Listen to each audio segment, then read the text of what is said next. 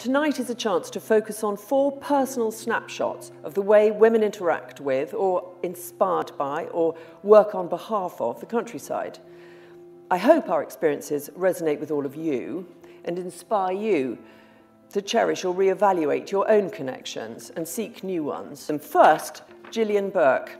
Last week, we saw her on BBC's Winter Watch in deepest, darkest, coldest Cairngorms, the UK's largest national park and its wildest landscape, a marvellous place. She was in search of pine martens and red squirrels, golden eagles and crested tits. And it gives me enormous pleasure to introduce you to Gillian Burke, TV presenter, writer, narrator, with a passion for all creatures, great and small. Thank you. I've spent most of my working life really pushing to one side, like absolutely wanting to be blinkered, and determined that being a woman, being a black woman, a woman of color, makes absolutely no difference to my path, you know, my chosen path. Sometimes I can't quite see the path, but whatever it is, it hasn't made a difference. I'd like to think that to the way I've made decisions, the kind of opportunities I've had. I've simply chosen to follow my passions and try and do my job well. So when I started thinking about what does this mean to me, women in the countryside, it actually brought back some really wonderful memories, actually. And it bumped me up against a few uncomfortable truths. And actually, none of these had anything to do with my working life. So between mom and dad, the seed was planted in terms of who I am today, the things I'm passionate about, the things I care about, and essentially that's the environment and the natural world. However, underpinning all of that was something even more important, and for me that was the time and the space to be completely unsupervised, to roam and explore the outdoors, just to become really, really comfortable with the outdoors. Those little feet there rarely saw shoes when I was that age. I had to wear shoes at school. And of course, if we had to go into town, I'd wear shoes. But the second I got home, I'd kick them off and I was out. And I think I was actually quite well turned out for that photo. I don't think I ever looked quite as smart as that on my normal life. But I really, really did. I got very comfortable with the outdoors. I would spend hours lying on my back, staring at the sky, watching clouds go by. I'd watch sunbirds flitting around, drinking nectar from the bottlebrush tree. So there were lovely, beautiful things, but there was also the dust, the heat, the thorns, of which there are many in Kenya, the biting insects. So what I think I learned to do at that age was to accept the natural world as being a beautiful place, a place where you can go to relax and contemplate, but also a place that can hurt you, a place that can be uncomfortable, a place that can anger and frustrate you. And to me, I mean, it sort of alludes to what Emma was saying, it's the mess as well as, you know, it's the rough and taking the rough with the smooth. That, to me, was the basis of my relationship with the natural world. And I really, really believe is kind of what should underpin all of our relationship with the natural world. Not much has changed since those days. I still love, if I can, at any given opportunity, being barefoot, being grounded, getting messy, and I love the elements. And I really believe that before we can start naming and classifying and measuring and surveying and campaigning and all the things that, you know, involve our minds, our sort of thinking, sort of cognitive cerebral cells. It's the physicality, it's the absolute, all the senses being involved, and really, really making friends with the beautiful and the comfortable and the not so comfortable. Our next speaker, Edwina Ehrman, the V&A's senior curator of Fashion from Nature, the exhibition which explored the complex relationship between fashion and nature over the past 400 years.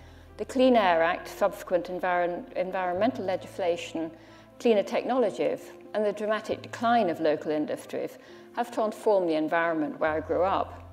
But sadly, what I saw as a child has become a global phenomenon and a massive global challenge. So my exhibition, Fashion from Nature, set out to tell this story. It posed 2 questions. How can we design a better, cleaner, more responsible fashion industry? and what can we learn from the past. So here you've got the entrance to the exhibition with the title board, for which we recreated lichen. Lichen grow all over the world in the most amazing different forms and shapes and colours, and also several lichens are used as natural dyes. And the suit is one of my favourites. It was designed by John Galliano, and he chose the Linton tweed because when he saw it, he imagined himself being a bird flying over a ploughed field and catching sight of the white fleece from sheep in the hedgerows. And I thought that was an absolutely magical interpretation of a fabric. And although it was a very expensive fabric for him at the beginning of his career, he was determined to have it. So the exhibition explored the complex, uneasy and unequal relationship between fashion and nature. The title was very deliberate. Fashion is quite literally fashioned or made from materials found in the natural world. From the raw materials used at the first stage of a garment's life cycle to the energy required to deliver the clothes we buy to the high street and our homes. Starting in 1600, the exhibition interwove two stories. It never lost sight of the inspiration and creativity fashion and the other arts find in nature's diversity, colour and textures, and our human fascination and interaction with the natural world. But its focus lay in the fashion industry's increasingly negative impact on the environment and ecosystems as it grew in scale and complexity. And yet it argued that sustainability should be a core principle of design. Its aim was to raise awareness and encourage debate, certainly not prompt feelings of guilt or to preach. It was solutions-focused and materials-driven, and it brought together past, present and future, nature and fashion. And at the V&A, we encourage people to leave comments about our exhibitions. So we get both many negative comments about things, but luckily we also get some positive comments. And one thing that many people said about the exhibition was it was an eye-opener, thought-provoking, that people had no idea about the impact of the fashion industry on the environment. And I think one person described it as being unsettling. And when things unsettle you, they linger in the mind and potentially have the power to change behaviours. Our last speaker is Polly Neate. It gives me huge pleasure to introduce you. Polly is a prominent commentator on violence against women, sexism and feminism. We were particularly pleased to work with Polly and colleagues at Shelter last year in shining a spotlight on the lack of affordable housing blighting many rural communities through our joint report, Viable Villages, and we look forward to developing further solutions together on building the homes that our country needs without ruining the countryside. When we stop and think of the divisions sown when we deny people the right to a safe home, the countryside and London have more in common than either has with our other towns and cities. Property in the English countryside is less affordable to those who've been there for 2 or more generations than anywhere other than London. Young people, old people, single-parent families, people in low-paid jobs are priced out of villages. And if Dick Whittington went off to seek his fortune now, he'd be far less likely to end up Lord Mayor of London, I can tell you. Impossible, because social mobility in both the countryside and London are frozen. In the countryside, communities are changing. Schools and pubs are increasingly at risk of closing. 52 rural schools and a similar number of post offices closed between 2012 and 2017. New homes are not being built in the main because people don't want them. And this is not to say at all that people in the countryside are NIMBYs. What people want is visually attractive homes that local people can afford. And that is not what's on offer. The shortage of social housing is worse in the English countryside than anywhere else, including London. When it comes to social injustice, London and the countryside have a surprising amount in common. My greatest fear for the city I love is it becomes a kind of playground for the rich. Like our capital city, our countryside, surely in a sense, belongs to us all. both capital and countryside, are icons of our national identity. We must all care what both London and our precious rural places become. Even if we are rich enough to enter those playgrounds ourselves, surely we lose something when communities fragment and even disappear. And as a feminist, I'm acutely conscious that where divisions, hardship and exclusion exist, women will suffer the most. The only answer is a transformational investment in social housing.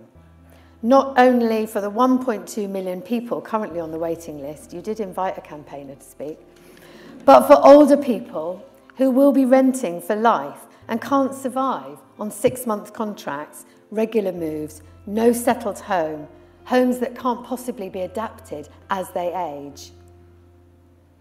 And younger people who will otherwise never put down roots in their local area and for whom social housing is actually the only route into home ownership, by either allowing them space and time to save for a deposit or even to benefit from the right to buy. There isn't a right to buy because there isn't anything to buy. Social housing is the only way to end our housing crisis, and it doesn't have to be ugly, and it doesn't have to be on the green belt.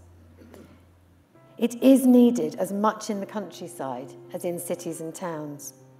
At Shelter, we brought together a commission including former Conservative and Labour ministers, social housing tenants, survivors of the Grenfell fire, think tanks and many others to form a vision for the future of social housing. You may have seen the media coverage of the launch of the report recently. I believe the huge traction that report gained was because we are at a critical moment in time right now where we need a way to unite our desperately divided country. The CPRE is on the case as well, and I'm proud that Shelter and CPRE work in partnership. Who was cycling 2 miles to visit his daughter. By treating the forest, which is a national park, as their own back garden, they hurt and intimidated someone who has lived there all his life.